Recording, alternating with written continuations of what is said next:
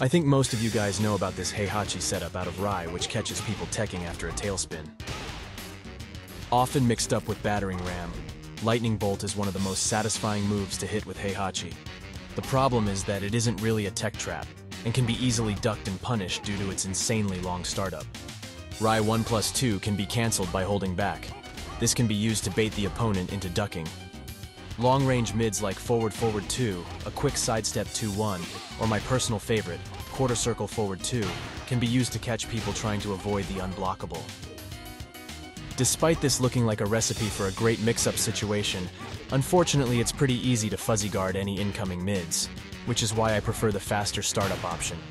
For this reason, I personally wouldn't recommend using this setup too often, particularly in long sets or against opponents well-versed in the matchup. But it's always good to try it against different opponents, because if they don't know how to deal with it, it becomes very, very powerful.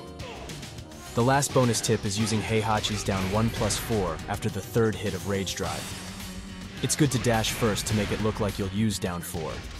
Very risky, but very hilarious. Opponents who stand after recovering from the headbutt usually won't be able to react. I've just hit 1,000 subscribers. Thank you all so much for the support. I'll keep making improvements to my videos and post more hopefully interesting videos. Any feedback would be appreciated in the comments. And if you want to stay in the loop, hit the subscribe button to help me out.